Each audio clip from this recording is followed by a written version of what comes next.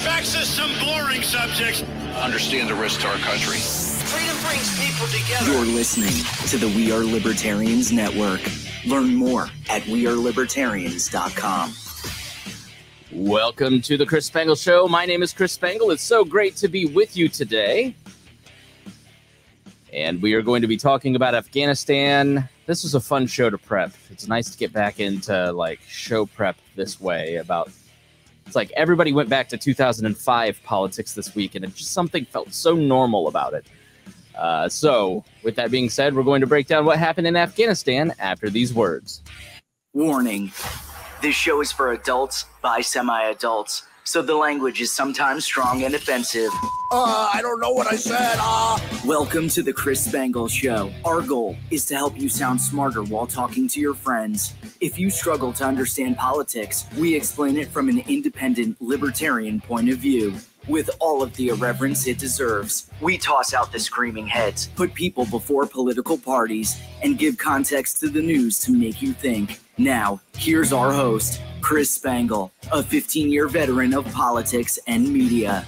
Hey, welcome to the Chris Spangle Show. It is great to be with you. New day, new time, new experiments in action.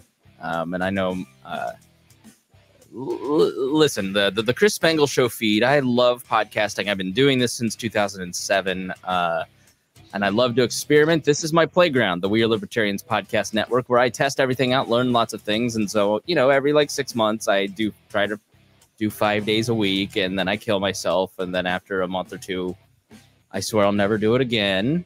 But we are going to go through that cycle again. Thank you for joining me. And I know that consistency is the most important thing, and that is something that I often fail at in the Chris Spangle Show feed for a variety of reasons. But I want to, you know, I'm doing the History of Modern Politics show. I'm doing the Liberty Explained show. I'm doing the Podcasting and Platform show. And then I do this show, right? Well, they're all me, right? And this is the Chris Spangle Show. So why not put those things in the feed? And so you hear them, because trust me, the numbers here versus the numbers there are much, much different. And, you know, I was at Podcast Movement, and I figured out that, wow, 2-hour shows really do. I saw some numbers and like the impact between the, like, am I going to listen to this new show? Because most people have between 7 and 10 shows on their podcast app, and you're fighting to be one of those 7. And the Chris Spangle Show is in that 7 for many of you, and we thank you so much. And for new people who don't give us a chance, that 2-hour mark often is a barrier. So we're going to continue to record on Saturdays, do 2 shows, split our normal show into 2 parts, and air that on Monday and Tuesday. And then Wednesday will be the podcasting show. And the goal of that is to help people build their own media company, build your own platform, start your own podcast. There's never been a better time to get started, launch something, get your voice out there, especially as social media goes away. So I want to teach people how to do what I've done here over the last, 10 years that We Are Libertarians and 20 years in radio and libertarianism. And then Thursdays are Liberty Explained show, where we solicit your questions. So make sure you send us questions at editor@wearelibertarians.com, and we'll answer those in a short little bit. And then the history segment will be on Fridays. So I'm going to interview a lot of cool professors. We had scheduled one person who I don't think is coming today about the fall of Saigon. But we will have something on Friday that is history related. So going to just try this out and see how it goes. I am dangerously close to being a full-time podcaster. And I think that if I am consistent and diligent with this schedule, then I can kind of get over that hump and basically make a living at this. And that is truly astounding to me. And I am so appreciative to the people who listen to our ads, the people who advertise, the people who are in our Patreon, and the people who buy my consulting for podcasting. I for the last year or so, really the last 3, have been on the side doing podcast consulting, helping people start podcasts, running podcasts, and all that income basically has given me a really good, I've been able to pay for a wedding. I've been able to pay for a ring, been able to pay down a lot of debt. And once I can be debt free, then I'm ready to go here. So, and that doesn't happen without our patrons. You know, I talked about it in our episode at the pool party, but the belief by our patrons, the people who subscribe to Wall Plus, in this network, in building this new institution, because like I always say, don't run for office. Start an institution, start a nonprofit, start a business. I've started a media company, and 50 years from now, when hopefully I'm still around, people will look back and it will be our patrons, the people who have really invested in the growth of this network, that have made that possible. And especially our $100 a month members, John Pusilo, Casey Feldposh, Lars Nordskog, Jake Edel, Matthew Durbin, Rhinehold, Christy Avery, and Jason Doolittle. And I would not be able to build an institution without great friends and partners and people that, you know, are on this show week in, week out, that, you know, entertain you, and great co-hosts like Harry Price. Harry, thank you so much for being here. How has your week been? It's been a whirlwind of a week. Like you said in the opening, it's like it's 2005 again. This is weird. Right? Like, it's been so confusing because, Rhinehold, everybody has political dysmorphia. They don't know where they stand anymore. The conservatives who are like arguing against themselves. Like, I've seen friends who were bloodthirsty neocons and were screaming at me in the 2000s about non-interventionism is terrorism in and of itself. And those people are like, well, why are we still there? Let's get out. Like, and then the Democrats, these Democratic friends that I had that were like, we need to pull out of the war. I'm anti-war. Now they're like, send in the troops. It's very, very confusing for people because this war has lasted so long that people's opinions on it have shifted to the other side. Well, and it's not so much that they shifted. It's more a case of, I think a lot of times it's like, what are our enemies saying? And let's take that opposite position. Right. So as soon as the positions start to shift, everybody sees that and jumps the other way and try to point out where the other people are wrong. So they paint themselves into these positions that are basically hypocritical on their own side, like their own, what they've said before. But it's, you know, everybody has short memories. So everybody just does what they want to do. Yeah. Well, you got into that by pointing out who voted for the war and who didn't. And some very, it turns out that Barbara Lee was right. People. Yeah. Some very dedicated people didn't like that you pointed that out, but I unfollow my own post, so I'm totally unaware what anybody said. But listen, when it comes to non-interventionism, my own personal history, it goes back to 2008 and the Ron Paul campaign in 2007. I think everybody was influenced by that. I was very libertarian while I was a Republican, and that was the one piece because, I turned 18 2 days before 9/11. It was a profoundly impactful day for me. It was, I think everybody at the time agreed that we should go into Afghanistan in one form or another. And it wasn't so much of what's going on with like the vaccine debate and the pandemic and the intensity of it and the social pressure. If a lot of people are in the situation where if they get the vaccine, then their anti-vax family is going to disown them. And if they don't get it, the other side's going to disown them. It's highly polarizing and people kind of, it's incredibly, there's a lot of social engineering going on. It's polarizing because people want it to be. That's how they're trying to make political gains, is by setting people at each other at an emotional level so that they don't have to think about it. Yeah. Right. And so this is the only other time in my life where this aggressive feeling of social pressure, right, existed, was during that time period after 9/11. I mean, we I think it was September 18th when the AUMF, the Authorization of Military Force Against Terrorism, was passed September 18th, 7 days after. And only I think it was the Authorization for Military Force in Afghanistan. I'm don't want to say it was the same vote, but only Barbara Lee voted against it, a Democrat from California. Ron Paul voted for it, right?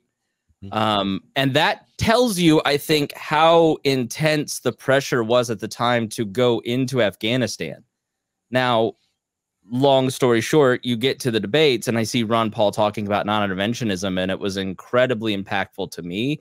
It completely, I mean, I'm the guy who put together a pro-war rally, and I wonder if I have it publicly available. I don't think I have, because people who don't listen to this show, who have an opinion of me that is usually just it may be, let's see, just like that. Oh, you see the photo with you on stage with all the people around you. Oh, yeah. man. Oh, I was kicking anti-war protesters off the stage. Yeah, it's unlisted. You guys can't see it unless I show it to you. That's okay. But yeah, I mean, I was very, very pro-war. Woo! Sorry, that's Shenandoah. This was the logo that we had designed for it. I was the College Republicans president at the time. And we were just trying to do something nice for the troops that were already in Afghanistan. Guy put together a video for it. You know, it was, let me turn this down here a little bit. You know, it was a pro-war rally, but it was a Thanksgiving for the troops. This is the day after Thanksgiving. It's a support rally on the Monument Circle in downtown Indy in 2003. Andy Horning spoke at it.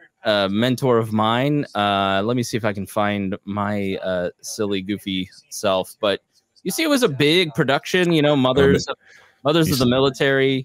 You can see your head popping in the background. You know, we had congressmen. That's Larry Borst, who was a state legislator. All the Republicans wanted to speak at it. We had Sammy Davis. Here's me. Karen and Amy, I realized that this is more for the families who are here today. They sacrifice a lot.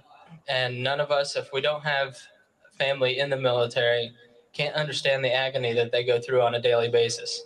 Look how fat I was. I want to thank the Wright brothers for the fantastic music they're providing. So it was a big production, you know, and it was. I'll put it in the show notes, the unlisted video, so you can watch it and check it out. And it was, I will say, I am very proud of it in the respect, in the way that Indianapolis was all lit up for Christmas at the time. We had taken these videos and put them on VHS tapes and DVDs and sent them to troops in care packages, you know, several hundred copies, and got many great letters from soldiers saying, you know, you have no idea how homesick I am and how great it was to like get to see the city at Christmas time, and we really appreciate it. So I am very proud of that, even if the sentiment behind it was mostly wrong. So yeah, well, Harry's right. Thank God you grew the beard. But you know, I mean, when you were in the military, Rhinehold, I don't know if you were a non-interventionist at that point. Like after 9/11, it was very difficult not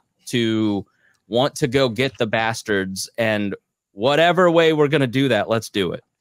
Right. So I was non-interventionist long before 9/11. I think I kind of, as many soldiers are, out, the number one group of likes on our 100,000 person Facebook page is veterans. Right. So, you know, I identified as a libertarian in like the early 90s. That's when I first heard about what libertarianism was. I realized, oh, that's what I think. Did you stop? You know? So I kind of had come to my own conclusion of what I remember saying to somebody. I said, you know, I just want the government to leave everybody alone, just protect us from hurting each other, but otherwise leave us alone. And somebody said, oh, it sounds like libertarianism. So I went and looked it up, and that's, you know, kind of where I started my journey there. So I was doing political writing at the time. So I switched over and started doing more writing about libertarianism. During that period. So leading up to 9/11, I was very much anti, you know, intervention.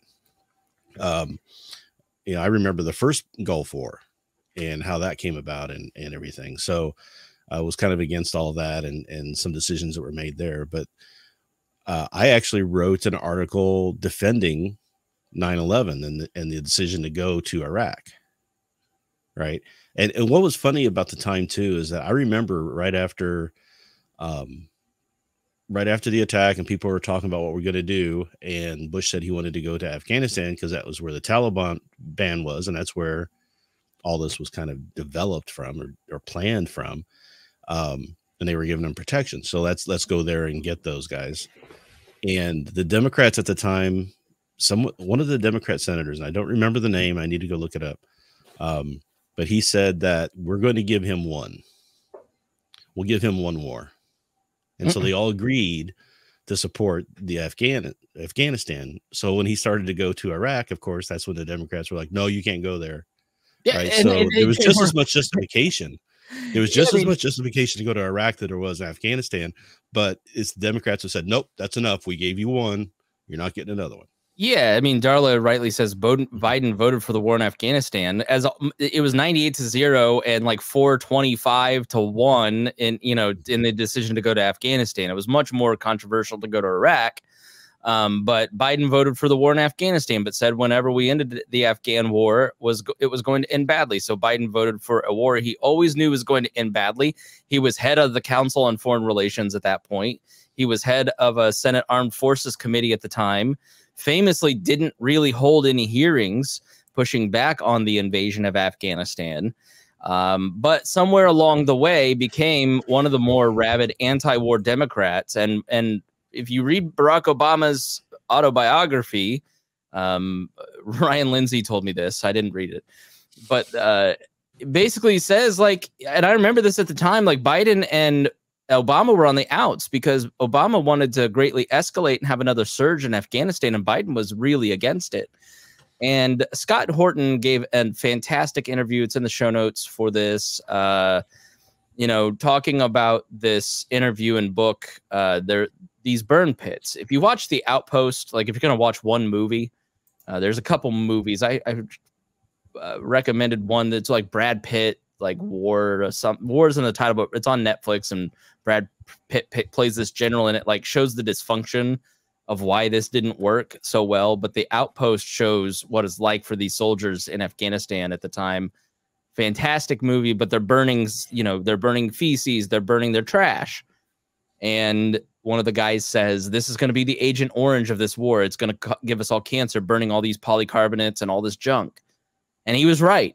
And Joe Biden's son was in Iraq around these burn pits, and that is what is believed to have given him the brain cancer that killed him. And so, when Joe Biden comes out this week and sounds like Ron Paul, I mean, listen to this. Let me pull it up here on the shared screen so the folks on YouTube can see it. When he says this, I mean, he sounds like Ron Paul in 2008. How many more generations of America's daughters and sons would you have me send to fight Afghanistan's civil war when Afghan troops will not? How many more lives, American lives, is it worth? How many endless rows of headstones at Arlington National Cemetery? I'm clear on my answer. I will not repeat the mistakes we've made in the past. I mean, he was so dead on with that. I mean, he was parts of that speech were really good. How much is what happened to his son playing into that too? He's had to go through that grief, right? So he feels that like more on a personal level, because that's one of his big motivations in life is his family and his son. So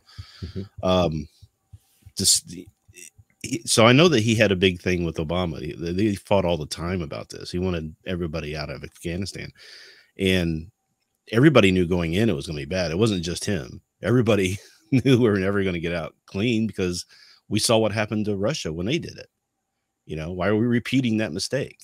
That was the big argument at the time, and they decided we were going to go do it. Yeah, so everybody was still flush a little bit from the first Gulf War about how easy that was, or seemed to be. Because we were leading up to that war, it was the comments that Iraq has the 4th largest army. This is going to be a bloodbath. We're going to have a lot of debt, and then we just went in there and just, steamrolled. Yeah, it was like 40 days or something like that. We bombed them so much that they were just giving up. My fiance is 27. I'm 37. Nice. it is impossible for me to explain to her what life was like before 9/11 because she was 8. It is impossible for the three of us to explain to these kids what life was like before the War on Terror, before PRISM, before taking your shoes off at the airport, before, you know, it's the psychology before that was we were invincible. We defeated the Soviet Union. We had defeated Saddam Hussein in days. And then these hillbillies from Kabul or places we've never heard are going to come over here and blow up our towers. We're going to mop the floor with you. We're the sole superpower. Just trying to tell people that our airports were more like malls here in America. Like you could, like, especially the Indianapolis one, like it was basically part of this a Simon Mall. I remember going there as a teenager on the bus, get there, hang out at the airport, watch planes going off, and go to and shopping there. Getting on the airplane was like getting on the airplane was like getting into the State Fair or a concert. Now you just walked through a metal detector. And when you went to the State Fair, you didn't have to go through a metal detector. Yeah. And you didn't really have to at the airports when I was growing up. Right. So that's kind of a newer thing, too. You used to be able to go to the actual gate and see people off. Yeah. You know, you didn't have to have a ticket to get past a certain area. You know, it was just a whole different time. I grew up at the end of the Vietnam War. Damn. And then it was just years and years of peace. And I remember when I was in the Navy that there was a big push by Reagan at the time to revamp our military, revamp our Navy, and make it stronger again, because we had kind of, you know, tailed off a little bit on building that part of the military branch up because we didn't need it. So that was kind of a big push at the time, but it was still less than what we saw. You know, it was still a time of peace. It was still relatively peace. I mean, we still had these things happening, the coal and the Beirut and all that stuff was going on, but it was never, you know, like a big war engagement like we have now. And it's just sad to see for 20 years just sitting there watching this happen, and people just don't remember what it was even like. So they're normal. Yeah. It's sad to me. So we're going to take a quick break, and when we come back, we're going to give you kind of the lead up to the war in Afghanistan and kind of how we got into Afghanistan before we start talking about the Doha Agreement and everything that's happened this week.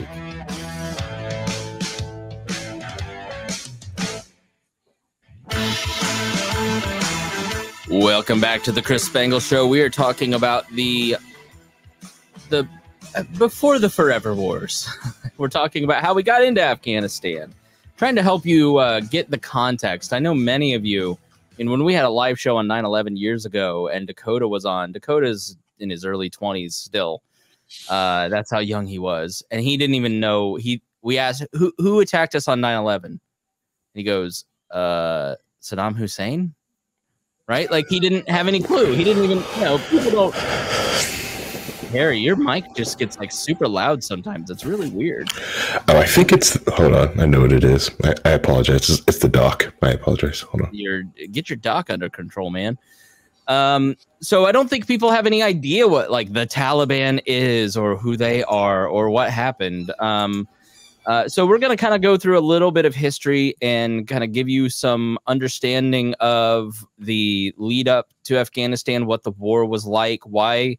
What kind of happened, and then tomorrow we're going to go into what happened this past week and the failure that was this entire thing. So, the Taliban, and this is part of Wikipedia here, the Taliban, which refers to itself as the Islamic Emirate of Afghanistan, they're a militant organization that operates solely in Afghanistan, and they emerged in 1994, taking advantage of the power vacuum that was left following the aftermath of the Afghan Civil War.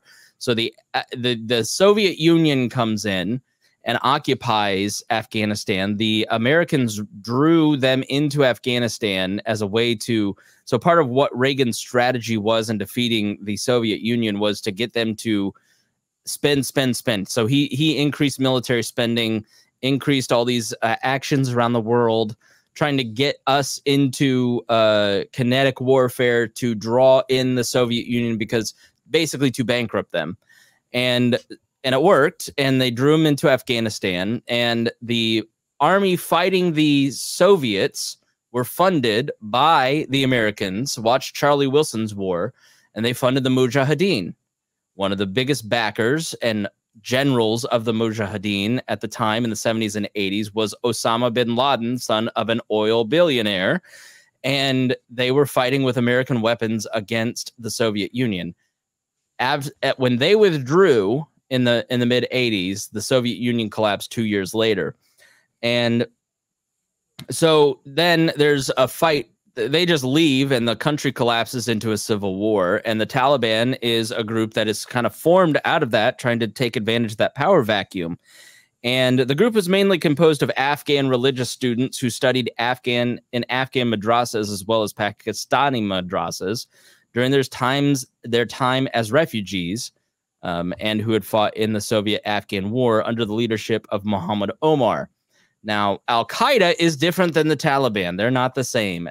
Taliban operate, you have different groups. Afghanistan is a country, but it is not a country in the cohesive way that we think of, right? Like, Avon is next to Plainfield, is next to Brownsburg, which is next to Speedway, is next to Indianapolis, but we're all kind of the same, right? In Afghanistan, it's an incredibly mountainous country. You have tribes. For instance, when the Americans invaded in 2002, there are famous stories basically of soldiers going to tribal people and the tribal people think they're Russian, because they had not heard that 15 to 20 years earlier, the Russians had left. So they just assumed the Russians were still in the country and these Americans were Russians. Translators had a hard time because they were never, you'd have to know 25 different dialects for anybody to talk to each other. So it's it's a patchwork of tribal villages. It's not a cohesive country, which has been a big reason. But Al-Qaeda is an international terrorist group that was started by Osama bin Laden out of the Mujahideen, basically to fight the Americans, the American presence in Saudi Arabia specifically. So when Dennis and his friends go into Saudi Arabia, so when Saddam Hussein of Iraq invades Kuwait, which is this oil-rich country just south on the Saudi Arabian peninsula, Osama bin Laden goes to the emir of Saudi Arabia and says, let the Mujahideen fight, fund us. We know how to fight. We're well-trained. If you let the Americans in here, they will never leave. The 3 American bases that were set up after the Gulf War in 91 and 92 are still there. He was right. That's a major reason why he turned his sights towards the American government. And they had networks all through Africa and the Middle East and cells around the world.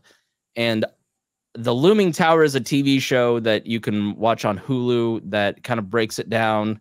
The book by the same name is great. Ali Soufan is a great author on this. All those books and all that stuff's in the show notes and the PDF for you to check out.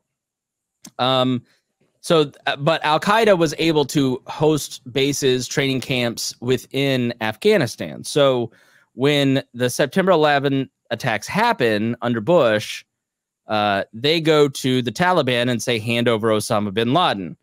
And the Taliban, I mean, they're not just going to hand him over, right? They have deep ties and affiliations to Osama bin Laden, even if they are separate groups. They're not just going to hand him over to the United States. So they say, we want proof. And so that just ticked off George Bush.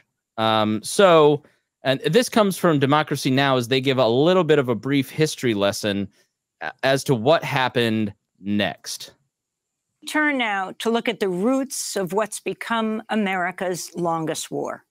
The U.S. invaded Afghanistan October 7, 2001, less than a month after the al-Qaeda attacks on the World Trade Center and the Pentagon. Within days of the U.S. bombing of Afghanistan, the Taliban offered to hand over Osama bin Laden, the al-Qaeda leader. But the Bush administration rejected any negotiations with the Taliban. This is Bush's press secretary, Ari Fleischer, responding to a question in October 2001. Would you go so far as to say that no matter what the Taliban might say at this point, it may not make any difference? Are you ignoring whatever they may say?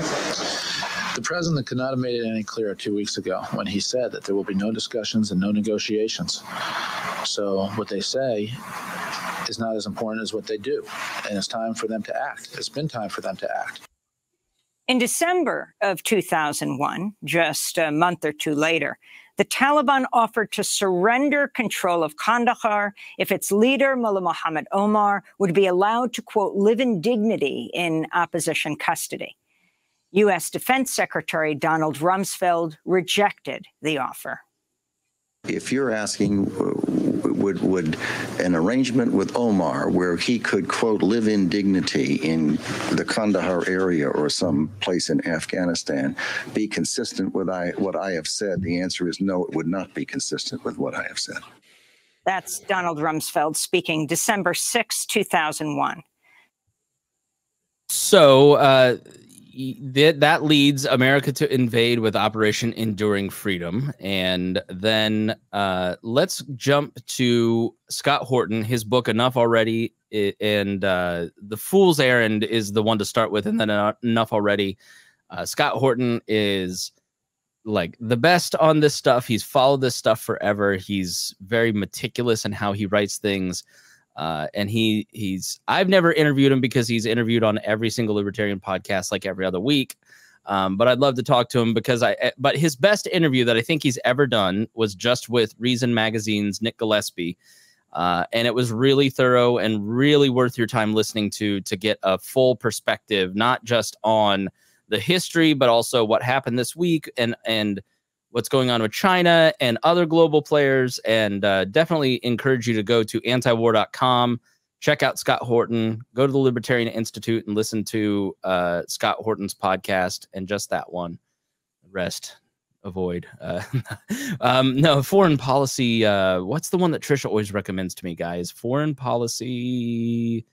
I don't know. It's really good too. He does a good job. But Scott Horton, this is a little bit of a longer clip, but he gives kind of some more context to how why Osama bin Laden attacked us and what happened in the days following that. Make about the reason, we have obviously the motive of Al-Qaeda, who, came out of the Mujahideen that the Carter and Reagan administration had backed against the Soviets in Afghanistan in the 1980s. They were turned against us by the policies of Bush and Clinton in the 1990s. Bush Sr., and Bill Clinton in the 1990s, even though Bill Clinton kept backing them anyway, like in Chechnya and Kosovo. But then, they were turned against us, especially first and foremost, because of the American bases in Saudi Arabia being used to continue the blockade and the bombing against Iraq there. And that was the number one cause. And there are others. But anyway, but then and just to put a point on that, that was when Bush said they hate us. George W. Bush said they hate us for our freedom. It was actually, plausible that Al-Qaeda hated us because we had bases in Saudi Arabia. Oh, sure. And in fact, and elsewhere throughout the world. Yeah.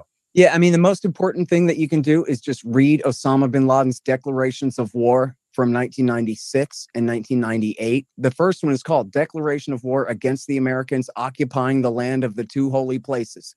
Not subtle. And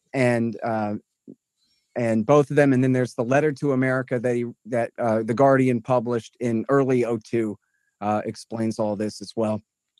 That the motive, and in fact, there's a very authoritative source, especially for right-leaning national security type folk who might be listening to this, is the former chief of the CIA's Bin Laden unit, Michael Scheuer, who's a very conservative guy and the former head Bin Laden hunter at the CIA. And he said, look, these guys are religious radicals. Of course, they are the leaders of Al-Qaeda, but they don't hate us for who we are or because of who they are. They hate us because of what we do.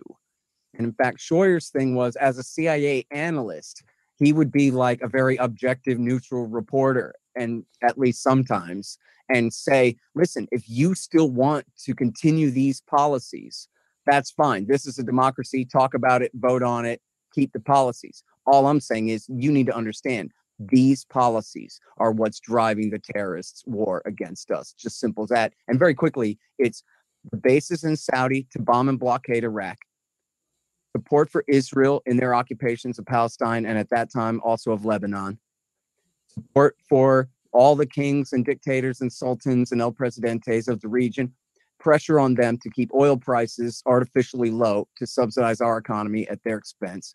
And then, as they accused, turning a blind eye to Russian, Chinese, Indian, and Uzbek oppression of Muslims, which, as I was saying before, isn't really true because Bill Clinton was backing the Mujahideen against the Russians in Chechnya and against their friends, the Serbs in Bosnia and in Kosovo. And he was also backing Uyghur fighters against China. So, in fact, after September 11th, Bill Clinton and two of his Democratic allies from the House, Brad Sherman and Tom Lantos, all three of them said something like, how could the Muslims attack us after everything that we've done for them lately? But the thing was, the 6 major reasons that they were targeting us were all still in play. And the fact that we had backed them in Kosovo did not bribe them off. But here's the real point. I'll try to wrap this up quick. Is that, so that's their motive. But the strategy was to bait America into making the same mistake that the Russians had made and invade Afghanistan, to bog us down, bleed us to bankruptcy, and force us out the long way and the hard way. This was the American deliberate policy against Russia. We'll give them their own Vietnam. That's not just in Rambo 3. That's Zbigniew Brzezinski, Walter Slocum, and Robert Gates in the Jimmy Carter years. So this is the reason we want to back the Mujahideen in Afghanistan, is to provoke the Russians into invading. Then we'll bog them down and give them their own Vietnam, just as we had just suffered through, and see how they like that. And then, of course, as we all know, the popular history is this is one of the straws that broke the camel's back and helped bring down the Soviet Union, along with the oil price crash of the late 1980s there. Well, the Mujahideen had learned that same lesson, including the Arab Afghan army had learned that same lesson as the Reaganites and said, yeah, we did that, right? And then they decided they're going to do the same thing to us again. And so when George Bush decided we're going to go to Afghanistan and stay, he was doing exactly what bin Laden wanted him to do. When then he went to and took out the socialist infidel, as bin Laden called him, Saddam Hussein in Baghdad, that was, as Michael Scheuer called it, a hoped for but unexpected gift to bin Laden, that he would turn Iraq, at least Western Iraq, became Jihadi University. Now then, if that's true, which it is, then when Obama went to Libya and then to Syria and helped even to inadvertently, they weren't really going for this, create the Islamic State Caliphate that ended up invading and taking control over all of Western Iraq from 2014 through 2017. This is all Osama bin Laden's wildest dreams. Remember in the Bush years, Glenn Beck would threaten us with the Islamo-fascist caliphate. But then you look at a map and you go, well, where is it? Because there's all nation states in the way. There's no caliphate. Well, Bush's Iraq war and Obama's Syria war created the caliphate of bin Laden's wildest dreams and Glenn Beck's nightmares. All of that is all, as they say in soccer, own goal, right? None of this had to happen at all. So obviously you see solid interview there, great stuff. And so, in the early weeks of the invasion of Afghanistan, I remember somebody was telling me they were in Afghanistan. They were a soldier, and they're like, we flew in with a bunch of F-16s, and Horton alludes to this in the first chapters of his book. Flew in there with our F-16s, blew up everything that was Al Qaeda, and we could have left. We could have walked away at that point. And the numbers of Al Qaeda in Afghanistan went from thousands to like filling two school buses.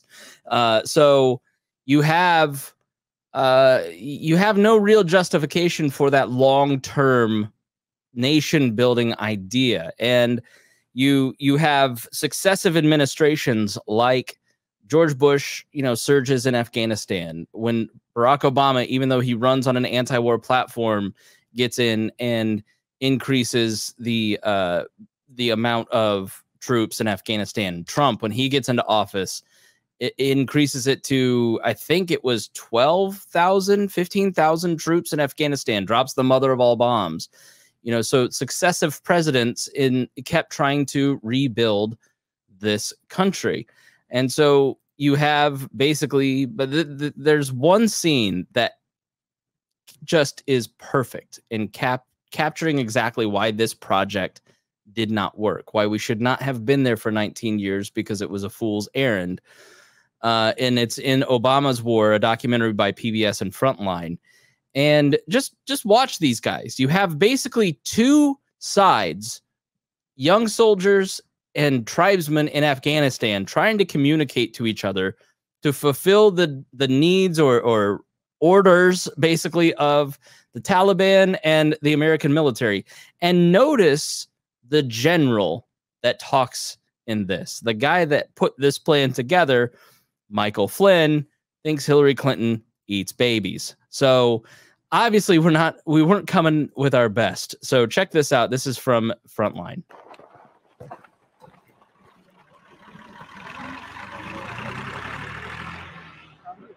All the shooting makes it harder for the Marines and the people to trust one another. All right. Well, I know there's no problems, but you're still going to see the Marines around here like every day, every other day. And with a translator who doesn't speak the local dialect or English very well, Say that over again. the simplest communication seems impossible. Haven't gone where during fighting? Haven't gone where during the fighting? They haven't gone to, sir. Gone where? You're not telling me where. Where have they gone? They haven't gone to from here. They haven't gone from where? Gone where from here? Where? Frustration steadily grows. So now it's over there. They just said it was over there. Yeah. The Marines are here to try to find out why some locals have moved out of their homes. Why are people afraid to come back to their house? So now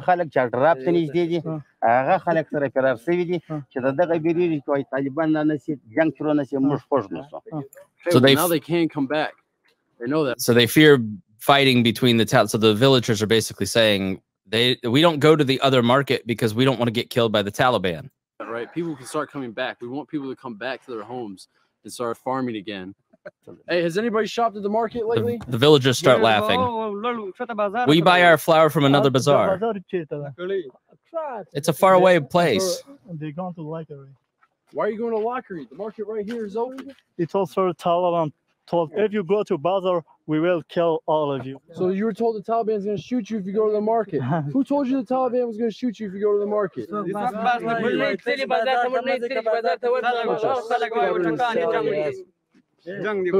Who told you all you'd be shot if you go to the market? How well do you think your Marines understand counterinsurgency doctrine? They understand how important it is to win the population. They understand that. It's sometimes difficult with the Marines to rein them back. Now I'm going to ask this question for the 5th time. Hey, ask him to stop. Ask him to stop. I'm going to ask this question. What I try to tell the Marines all the time is the guy that you are nice to today is going to be the guy that doesn't shoot at you or another Marine 2 rotations. That's an on-the-ground commander. They didn't answer my question. Listen to me for a second. Listen to me right now. All right? You all are not cooperating.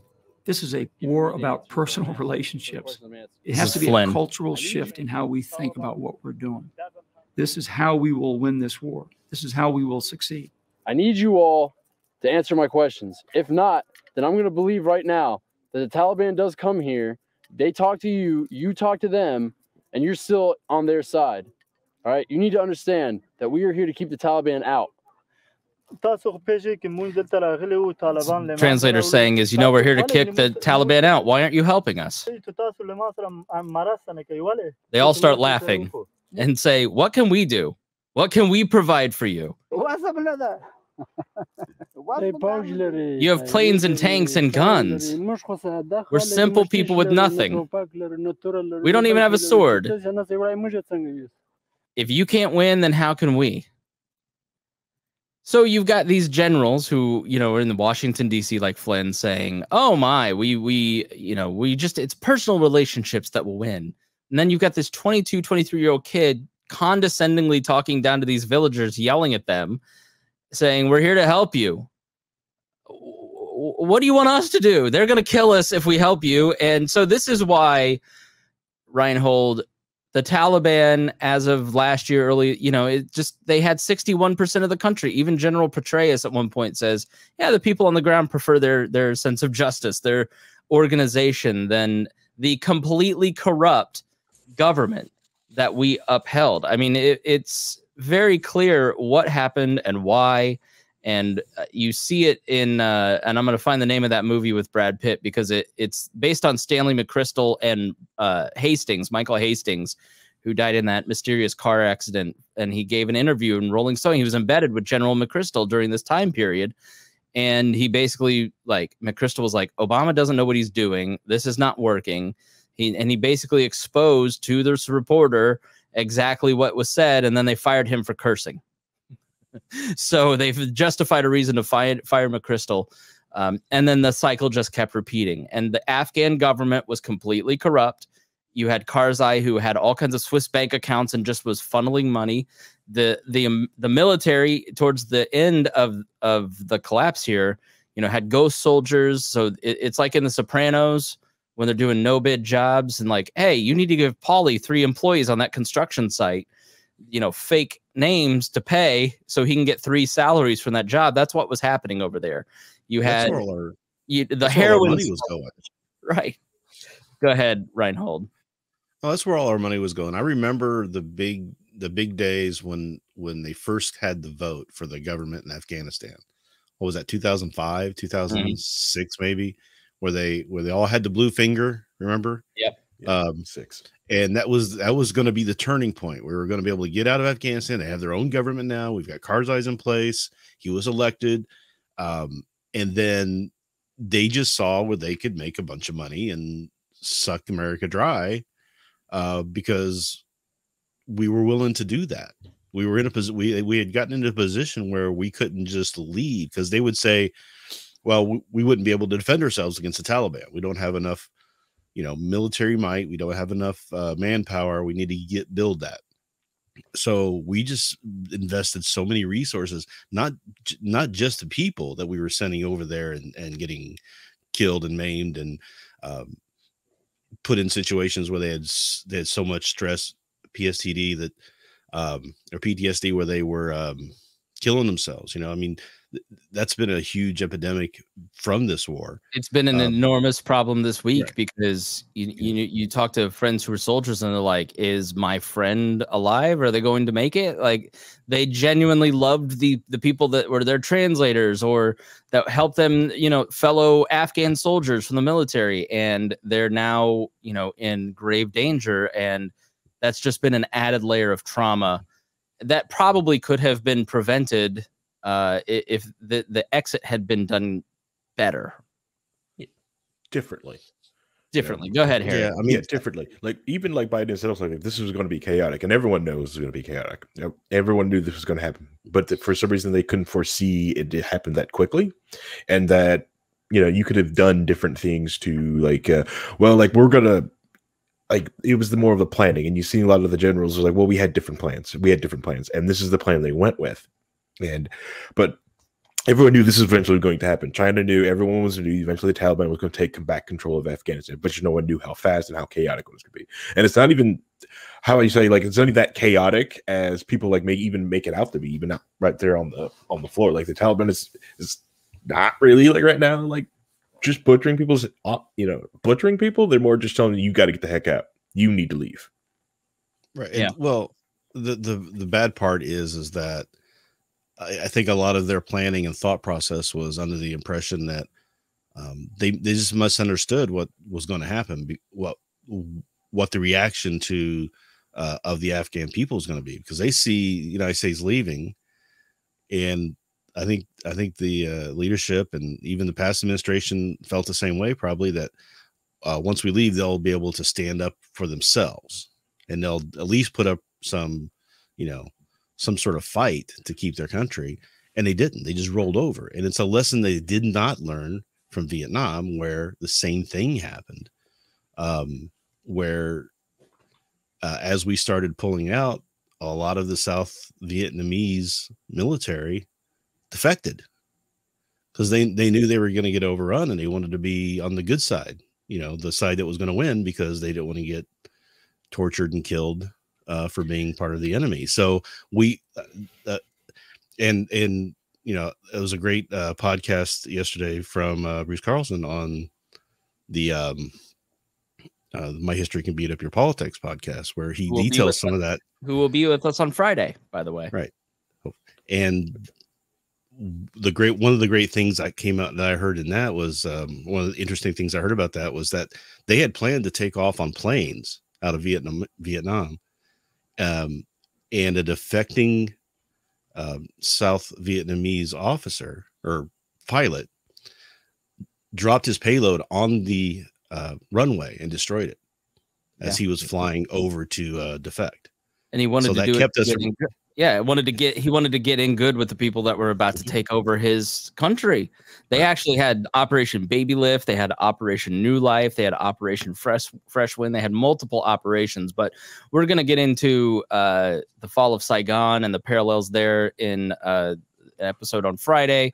And we're going to talk more about the disaster that was this past month in Afghanistan, and what are we to think about it? Even though we are opposed to the long war, and we are opposed and we were for exiting Afghanistan, what happened? Could have been done differently?